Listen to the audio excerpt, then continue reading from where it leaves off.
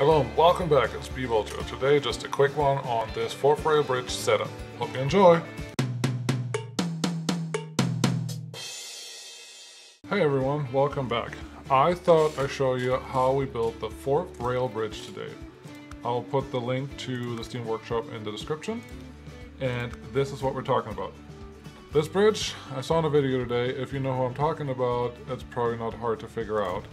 But this bridge caused a lot of issues because it puts the pillars in just like this. And, you know, it's not pretty. So we want a prettier bridge. There's a pretty simple fix. Put your bridge wherever you want it. You can even attach it to other pieces of rail if you care. Pull out a piece of rail, just like I have here. Make sure it's flat, that's important. And it has to be snapped to be straight. So just make sure it snaps to be straight. Plug that in, extend it, plug that in, go on the other side, do the exact same thing.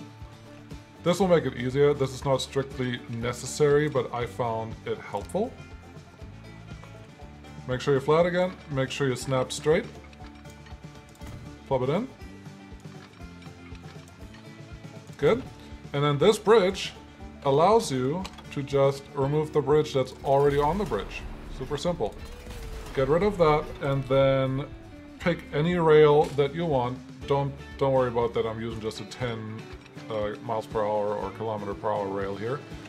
Pull it over, and this is why we wanted to have it straight and flat, so that the rail does not have any bendage top or bottom.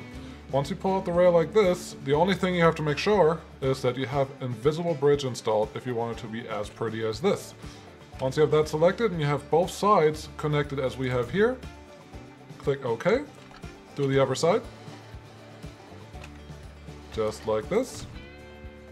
And we have a beautiful rail that's nice, straight, and looks fabulous. And that is it. Thanks for coming by. If you like this, like and subscribe. Come back next time. Hope you learned something. Bye!